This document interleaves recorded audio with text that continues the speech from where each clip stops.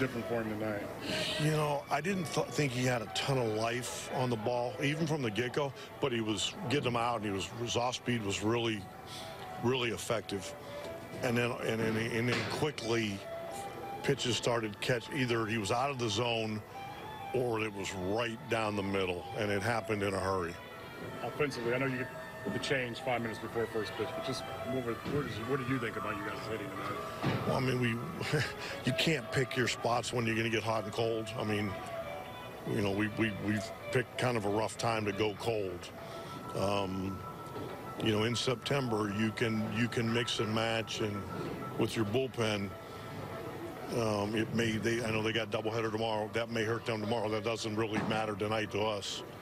We just haven't had. It's been 2 nights now where they've really shut us down.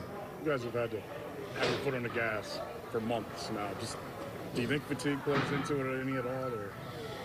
I think it's more mental, but you know, we can't let up. I mean, the natural feeling is to feel sorry for yourself. We can't do it. We haven't done it yet. And until somebody tells us we have to go home, we got to keep grinding. We got to find a way. That's the only thing I know. Tito, did them changing pitchers at the last minute, did that influences you guys at all?